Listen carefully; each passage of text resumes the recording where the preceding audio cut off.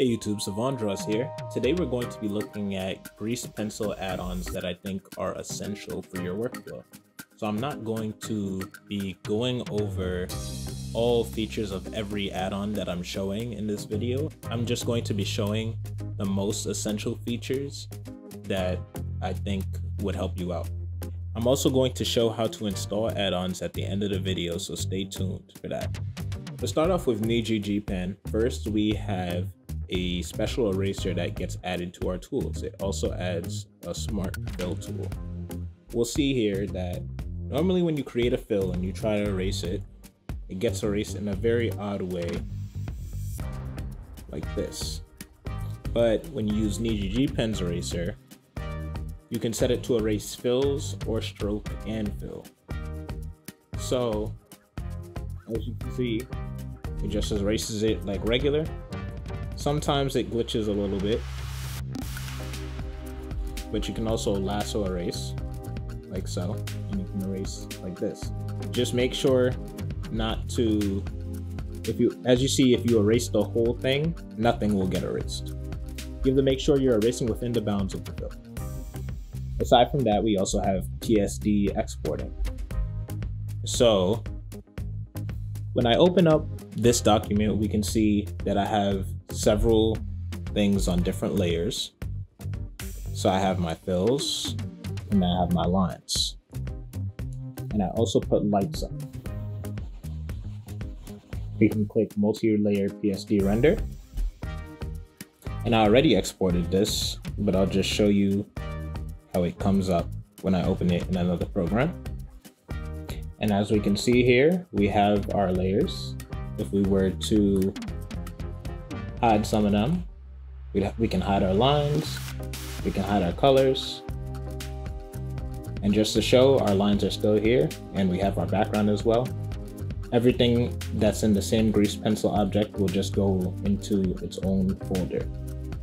Next up, we have SakugaGP. SakugaGP just gives you a lot of access to different things that we normally would have to use the properties bar for. So here we can do things like create materials. We can both create fills and strokes, and we can also select them directly from here. So here we selected this red. Oh, and let me change my brush. And as we can see, we can just directly select our material very easily. And then we can also create a new material just by clicking add stroke or add fill. The ones on the left are strokes, the ones on the right are fills. Then we can also select different grease pencil objects directly from here without having to go into object mode. We can also select our tools, and we can move this up. If we wanted to just directly be changing our tools here, we can do that. We can also make everything outside of our camera view lighter or darker. We can rotate the canvas and just click here to unrotate it. We can flip left or right, up and down. We can render anything quickly to export. And then we can also add more buttons like undo and timeline navigation. So yeah, this is a pretty neat, really good add-on, and this is one of my favorites. Going forward, we have Grease Pencil Tools, which is actually an official Blender add-on. And you can download this actually just by going to Edit, then go to Preferences. First, you'll have to allow online access. So you'll have to go to System and click Allow Online Access. Then you can just go to Get Extensions. Download Grease Pencil Tools. You can also look it up right here. From there, we'll get a few tools. One lets us just make strokes straight. So we can click straight stroke, and we can drag this to see how straight we want our stroke to be. We also have box deform, which will allow us to edit how our drawings look like you would in any regular drawing application. You can click 1 to 9 to add different points to edit, as you can see. You can also click Control and the direction keys. And then to confirm, you just click enter or spacebar, and we have a new transformation. Aside from that, we can also flip, of course, as we've seen in another add-on. And then if we go into our add-on settings for Grease Pencil tools, we can set different shortcuts to rotate the canvas. You do have to make a combination of 2 of these buttons, which would be Control, Alt, and Shift. You have to use at least 2 and a button. So I have it set to Control and Alt, and if you see here, I can rotate my canvas just like this. Then we can also click timeline. We use a timeline scrub. You can set this to any button you want. I have it set to Alt and middle mouse, and then we can just scrub our timeline without having to move to the bottom or anywhere on our timeline. We can also just navigate our layers by clicking Y, and you can also add new layers from here, clicking plus. You can hide them, lock them, change the opacity like so. I just don't think you can move them here, I'm not sure. Going forward, we have Grease Pencil Animator Desk, which is another one of my favorites here. With Grease Pencil Animator Desk, we can get all of our tools that we like to use on the side.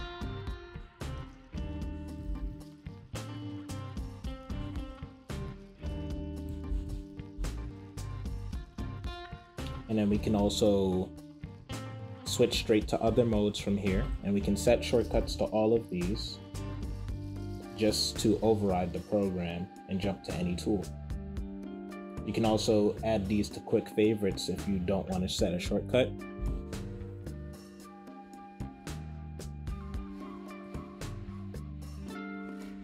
And then you can just access that by clicking Q.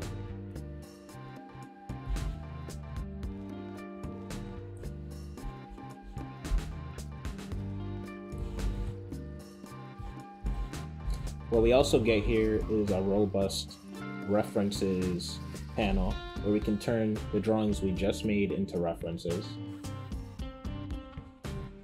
And then we can move them around immediately. And these will show up on our viewport, so we have to disable them for being seen in the outliner. Luckily, it makes a separate object. So to make sure it's not seen when you export, you gotta make sure you click Disable and Renders, which is the little camera button. We can also create an image reference from any images we have. And then we get these controls for each different image. So right now I have it set to controls on the first image that I was using, but I can just click this to set it as the active reference and turn the previous one off.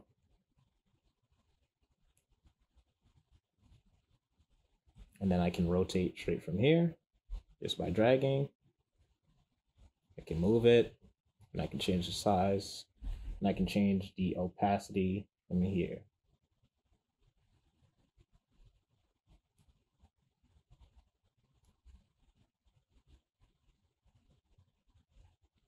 Though it doesn't seem to be working right now. Maybe you have to reload it. But normally it's something that works. And if you want, you just delete it from here. With Animator Desk, we can also directly change our onion skin colors right here. Very easy, and there's a few basic ones that are set out already for us, and we can save the colors we want. Then we have a few frame controls where, let's say I select this frame, I can make a duplicate, and then there's 2 separate frames that are the same one.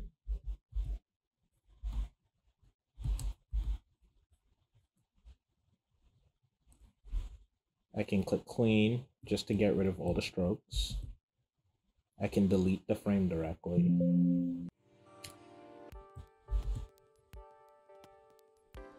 I can also set the duration of a frame. So I can set this to 1 and click set duration, and as you can see on the timeline, it got shorter. Then my favorite thing about this add-on is actually that you can turn on stroke hints to show how you drew something, which is great for interpolating in Grease Pencil. So interpolation is when you transform one frame to another. In Grease Pencil, you can transform one frame to another by drawing the strokes in the same order. So here I made a triangle, and if I make another triangle, we can interpolate it by using the interpolation tool and just dragging. But as we can also go to edit mode and just hit interpolate.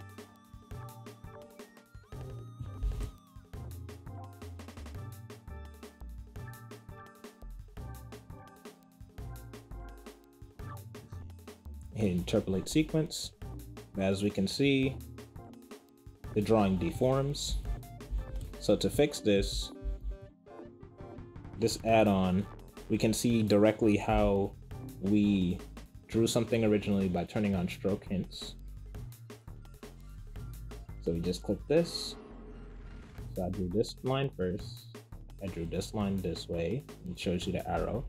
And then I drew that line that way. You can also just hit clone stroke, so it will automatically make the same last stroke that you made in a sequence on the last frame. And then if you want, you can just edit it a little bit so it looks cleaner for your next frame. Then if we interpolate the sequence here,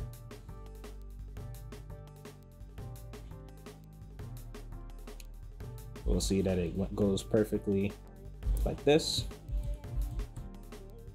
And we could even make it a different shape and it will still work really well.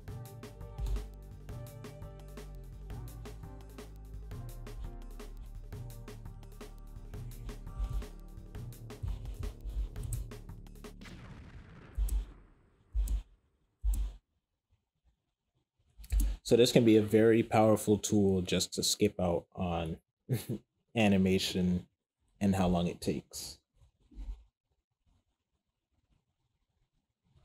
Finally, for Animator Desk, we also have different ways we can display tools. So as you can see, I have this menu at the bottom. This is from Animator Desk, and it just lets me skip through frames, turn on my onion skin, can also fade layers directly from there.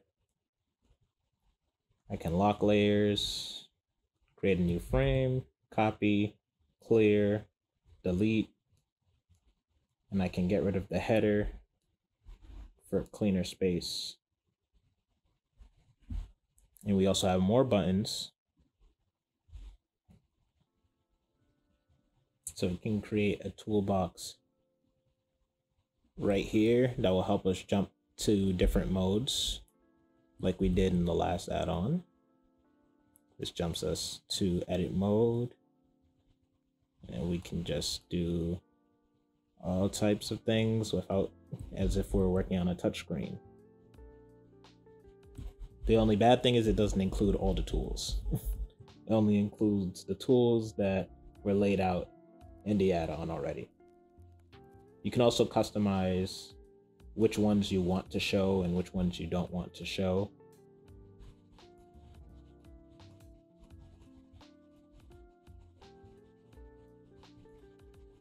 So yeah, that's great, and you can move them around.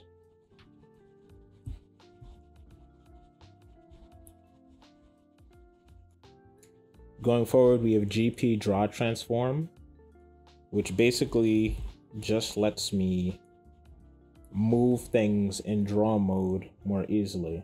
So I can click G to grab and just move something like this without having to edit. I can click X just to delete something. I can click E to grab something. And just quickly make edits to make my drawings much better.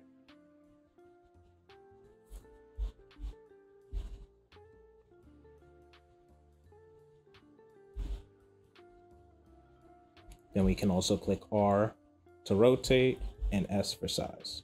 Nice. And we can change all of these in the add-on preferences for draw transform.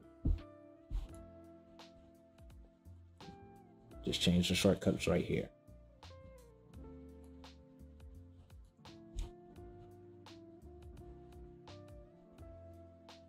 Then we have GP Onion Peel, which is a really good add-on, but I just warn you to take off the onion skin if you're using it by going here and making sure your onion skin is off, because it has crashed my application a lot of times. So onion peel,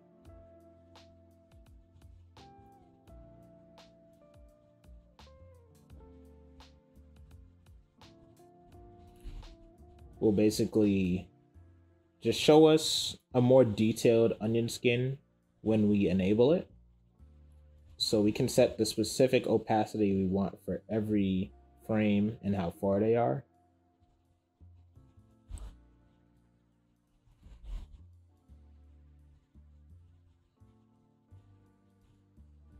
As you can see, and that's mainly it.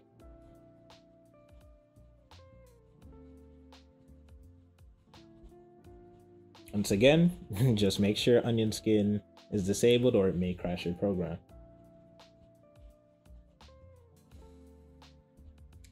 Then finally, before our bonus add-on, we have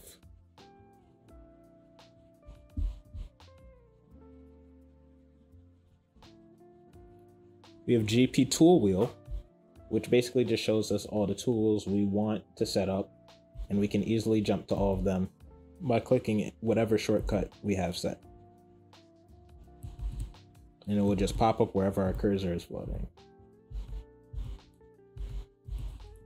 So we can go into our add-on preferences for this one as well. And just select whichever tools we want to show. I have it set so it doesn't even show 3 of the modes. And you can also change the order in which they show.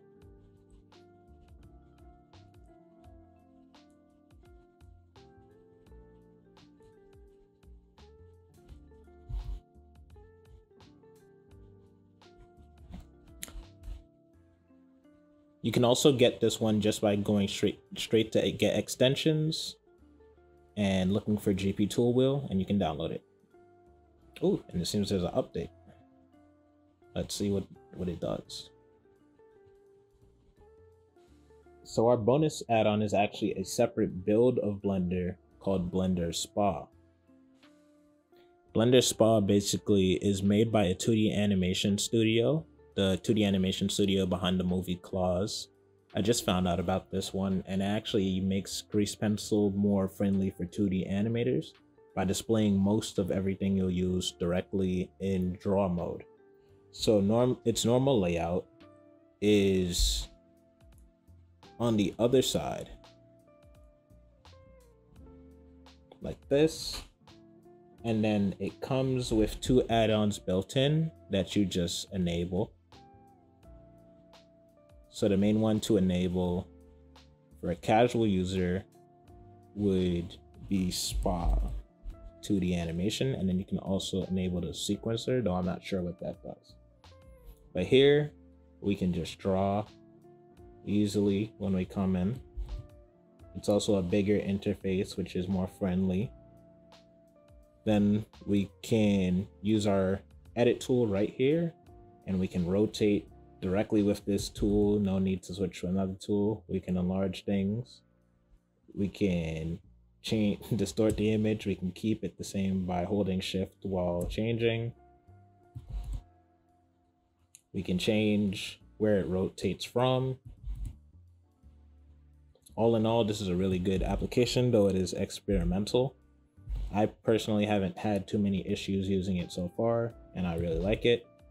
Then we also have this sidebar where we have onion skinning that we can set directly here. We have shift and trace.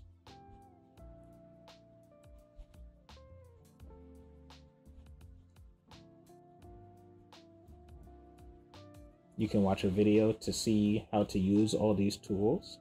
I'll link below. We can select our layers right here, as well as the different grease pencil drawings we have. We can set a grid. You can flip left and right.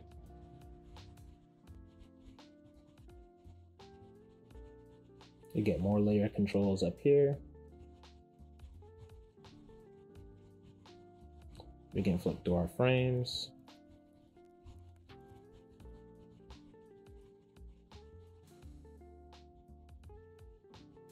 And we can come down here to change our materials and to change our colors.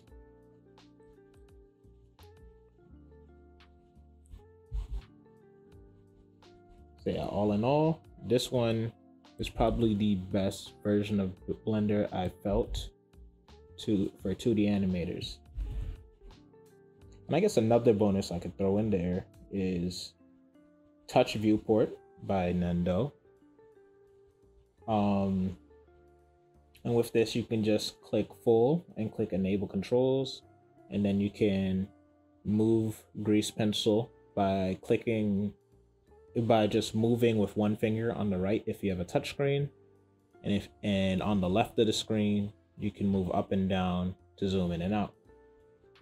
We also get this floating radial menu, which is pretty helpful. I have undo, redo. I can change my brush size. I can change the opacity.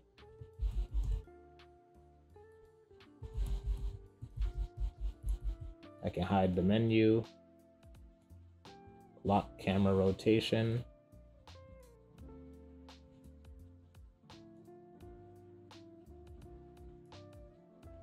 See a view with 4 different views. Get full screen. And I'm not sure what this button does. So yeah, this is also good. And you can also make it not a radial. You can make it a fixed bar instead of a menu that you can drag around. And you can hide all these extra things and just make it a circle if you want. And also the size of it is fully customizable, as well as the icons. So pretty neat. Now, to install these add-ons, you'll want to go to Edit Preferences, and then you'll go to the Add-ons tab. From there, we'll click Install from Disk. Then we can go to any add-on we have, and you can leave the packet. You can leave the folder zipped. You don't have to extract it. So we'll just find an add-on.